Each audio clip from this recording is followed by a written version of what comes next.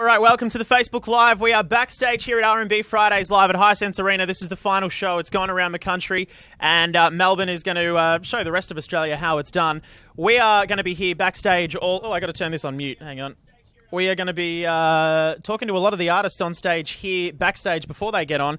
And first of all, we got Kevin Lyttle. Welcome. How you doing? Man. Yeah. Thank you. I'm fine. Thank you for having me. It's great to have you here. And this is the fifth show. You've been around Australia. Are you tired after doing all these shows? You've been to Sydney, Perth, Adelaide. I wish I can be tired. I can't be tired because I got like about 20 other appearances to do for the next 3 weeks in the whole of Australia. Wow, you're a busy guy. Yeah, well, the thing is, it's my first time touring Australia.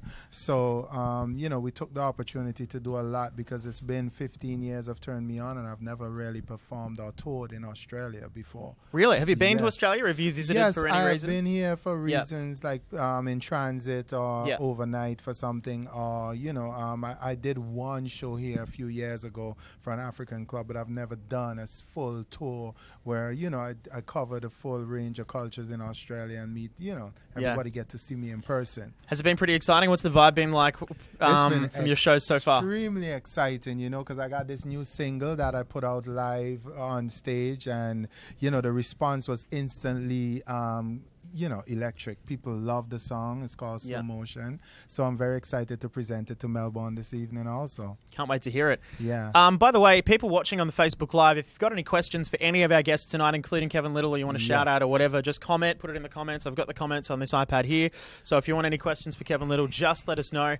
Turn Me On was is a massive song. What's it like to have a song that lasts for like 15 years when you come out and you sing the words straight away? Like as soon as it starts playing, those first couple of bars, everyone knows the song and recognizes it. Do you ever get tired of that feeling, or is it still pretty amazing? Well, as a human being, everything weighs on you after a time. You keep doing it over and over. Yeah. But, I can never underestimate what the song has done for me. And, when it does wear on me, I remember that, this was the thing that got me to where I am today, and it reinvigorates me. I'm just very blessed and thankful for what it has done for me. What the universe has blessed me with. Yeah. Was it a track when you recorded it that you knew was a hit that was going to last this long? Did you put it no. down again? So you put it out and you're like, okay, this is going to be. I'm going to be touring in Australia, performing this in 15 years' time. This is an absolute jam. I wish I could say that, but that's not the case. When I did Turn Me On, I did Turn Me On with the intention to create a way for soca music to cross over.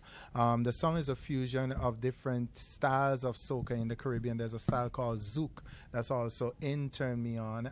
There's the dancehall aspect of it, and then there's the international aspect of it, which is R&B.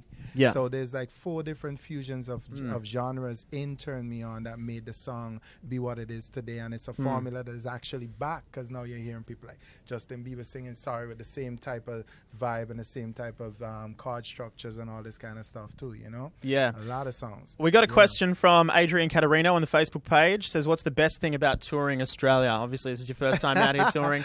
What do you reckon? Have you got an answer?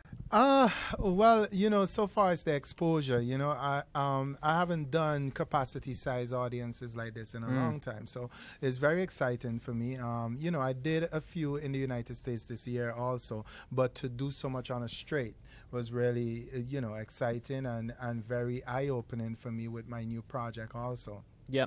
One more thing I wanted to touch on is, again, we talked about Turn Me On and how it's a huge track that's, stood the test of time. Yeah. And it's recently been remixed. There's a whole, wave of old R&B songs now that are being remixed as tropical house kind of songs, and Cheat Codes re-released your track, and straight away as soon as they re-release it, they just put a beat under it, and it gets back into the charts again. It's in the top 10 straight away. What did you think about that? You've obviously heard it, I imagine? No, I own it. Oh, you won't? Okay. Yeah, there you go. I own it. It's my publishing. It's my music that they're using. Because they're using. So so it gets back on radio and you're just like, yep. Yeah, it had 150 million streams on Spotify. But, I actually own Turn Me On. I wrote the song and I own the music for the song. So anyone else there that wants to remix Kevin Lyttle's tracks and just publish them and, get him some more royalty checks, great. Feel free. You're very much welcome to do it. If you have any other questions for any of our guests tonight, we're going to be here talking to most of the artists backstage, so fire them through and we'll do it. But you can hear above us, the crowd is ready for you. So Kevin Lyttle, thank you for dropping by. We'll let you get up there. Thanks, man.